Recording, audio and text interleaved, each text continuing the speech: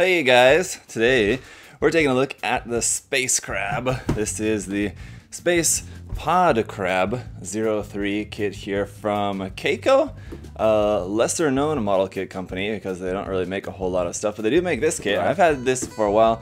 I know this is also, I guess, made in cooperation with Wave, so it's kind of like a Wave release, sort of designed by Keiko or something like that. Anyway, it's not really from anything.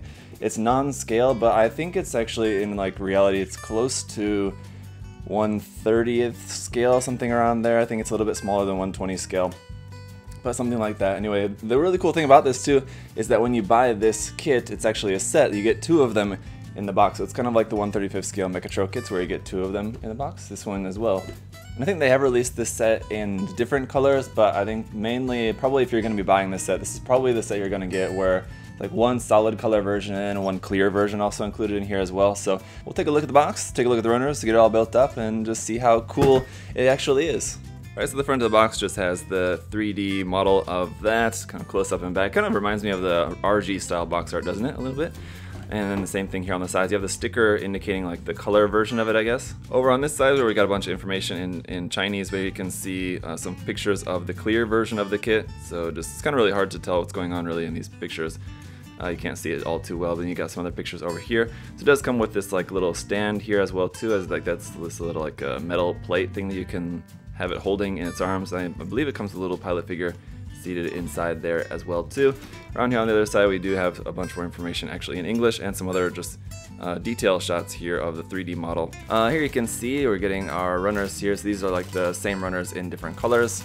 Get a look at this. Oh, actually I was thinking that I had the clear version of this, but actually it looks like maybe not. I have the light blue and orange version, which is good. Actually I didn't really want a clear version of it, so this sticker makes a lot more sense now that one version of the kit is in gray and orange, the other version is in white and blue, so that's what I'll have to build here with these. So again, kind of like the Mechatro We Go kits.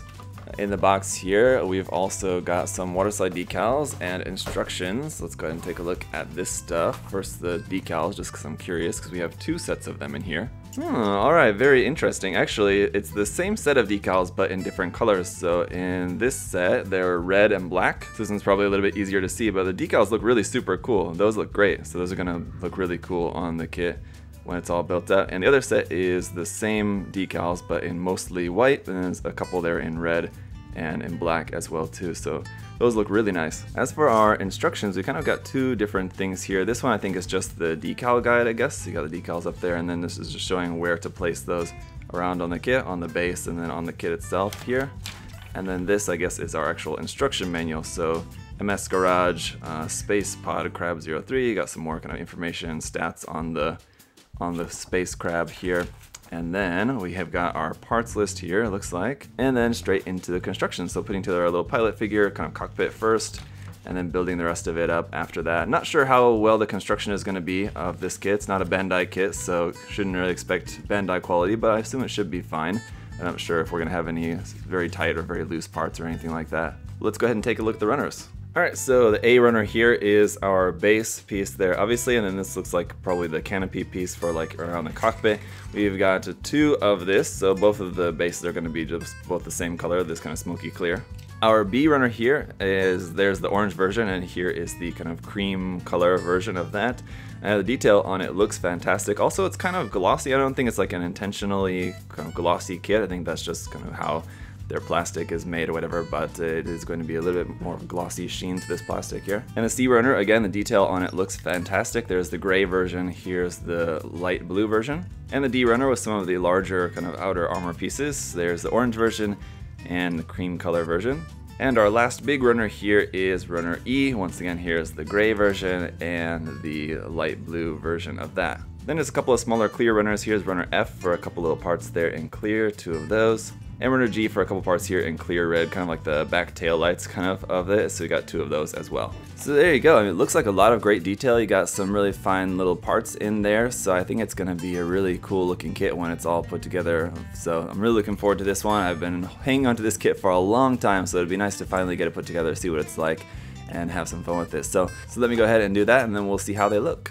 Hey guys, before we get into the review portion, just wanted to let you know by some amazing coincidence, this kit has recently been reproduced and is now back in stock actually at US Gundam Store right now. So if you go check the link down below, check out on US Gundam Store, you can find this kit there. Not sure how long that's going to be the case, but if you're interested in this kit, check the link down below and go check out the kit for yourself there.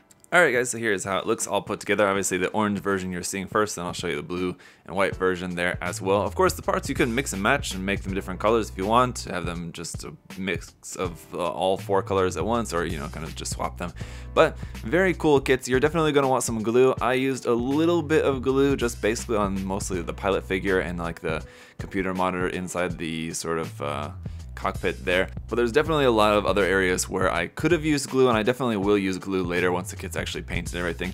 I wanted to try to use as little glue as possible just for the review, just to show you guys about what kind of stability you can look forward to just with the kit straight out the box, so you have an idea of just how much glue you're going to need. Now you don't need to glue necessarily everything on this, but there are definitely parts that are not going to be fitting super well with this, obviously not being a Bandai kit or even a Kotobukiya kit. As you kind of work your way down the line there of like model kit company size, obviously the quality is going to get a little bit less. So while it's a very cool kit and really nicely detailed, and there's a lot of cool articulation and everything in there, still fitting quality and all that's not going to be the best, but it's pretty cool. So let's go ahead and take a closer look at everything.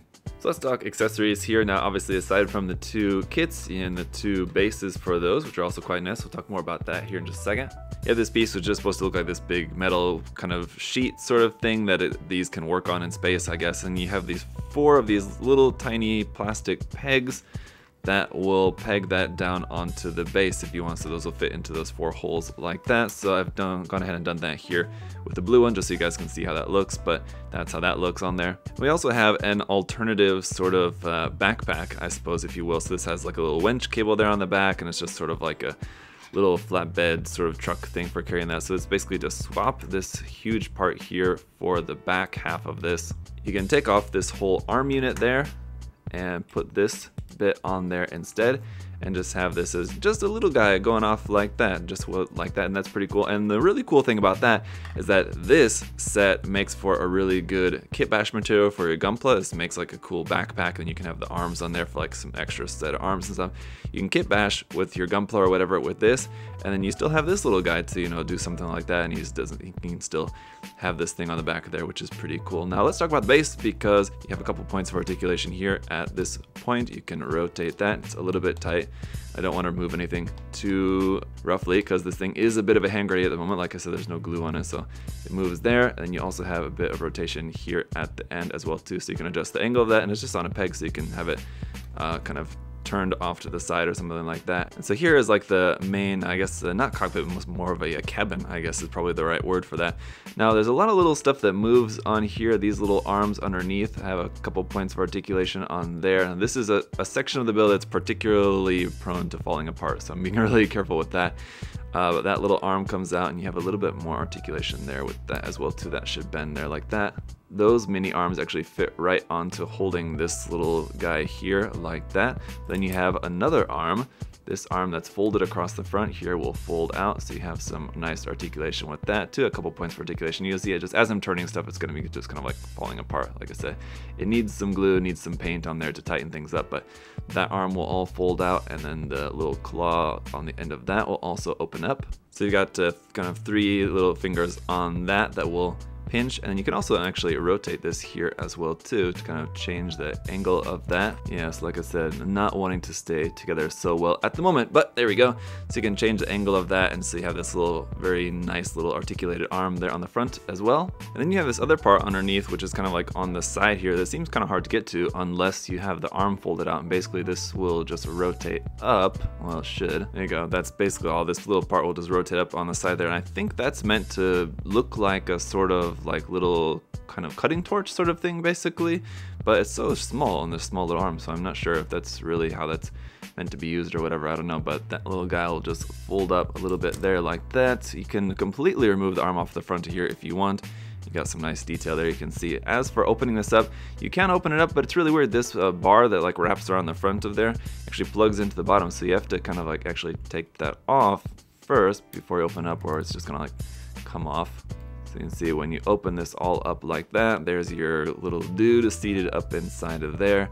Very nice. But yeah, these bars are plugged into the bottom here, so it's kind of an odd design. But anyway, that just plugs, we can close that back down, plug those back into place. So it looks very cool, and there's a lot of detail on there. Once you have this, like I said, painted up, you have some little bits glued in place where you want them to be, painting all that little detail. It's gonna be really looking very nice. Okay, sorry guys, I checked the manual again, and I guess actually what you can do is if you remove that whole section off the bottom of there and just kind of like move things around, then plug it back onto there, you can have these parts kind of out extended more with the arm like that. You could also switch them to the opposite sides and have this little guy. Then you could actually use this little like cutting torch little arm there on there as well, like that, so you can utilize these tools more by just kind of like folding it all out. It's a little bit easier to actually take that out, change the post, then plug it back onto there, I find, because some parts are a little bit tight there. You also of course have these clear parts up here for the lights, here and here, and then the group of the 4 square ones there at the top. As for like the main backpack unit here, as for like the main backpack sort of unit here, we have these really cool red lights there on the back, and then up underneath these panels there's a lot of detail too, so I want to take this off of here to show you guys. So removing this panel off the top there, you can see you have some more detail up underneath there. Just it's the kind of thing that is going to be covered up by this. So if you wanted to do something cool with this, you could have it like looking like it's in a shop, getting some maintenance on it or something. You have this big armor panel like off to the side, and maybe some mechanic or something's doing something with that. Otherwise, this is just going to be covered up like that. I mean, the armor on there does look cool, but it's nice to have that detail inside there as well too. Now, as for the actual arm, so a bunch of points of articulation, and also it is going to be, once again, a little bit kind of weak. So when this is actually closed up, there's a couple of points that sort of lock it into place. There's a little pin there which plugs into the side of the body, and then this little hook here plugs onto this part at the back, so that will make sure that you have it folded up in the right place like that. So that will bend out basically at 3 points here, here, and here. At the main joint, of course, you can also rotate that. And then between the second and third joint, there's a point of rotation there as well too, which is on like a 45-degree angle. And of course, at the point where this is actually plugged into the arm, you can also rotate that. And now this is on a little track too, so you can slide that forward and back as well. So you can have this all completely, let's see. Just wanted to see it if you had it like at the full extent forward all the way like that, then once you get to the end here, of course these little claws will open up like that, and then this one on the outside also opens up like that. And now yeah, this is another one of the joints that's very loose on here. So some of the joints are very tight, some are very loose.